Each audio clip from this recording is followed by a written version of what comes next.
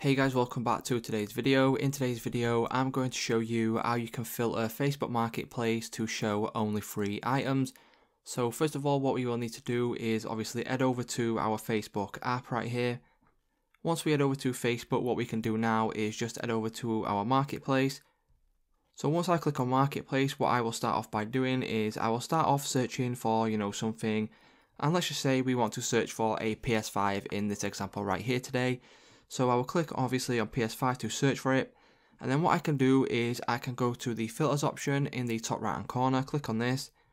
And then as you can see, there is now an option for price. So you've got minimum and maximum.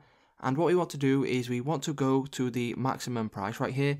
And we just want to simply put in 0. So once we put in 0, as you can see, once we click on done, that will obviously be entered into that box right there. And what we can do now is click on see listings.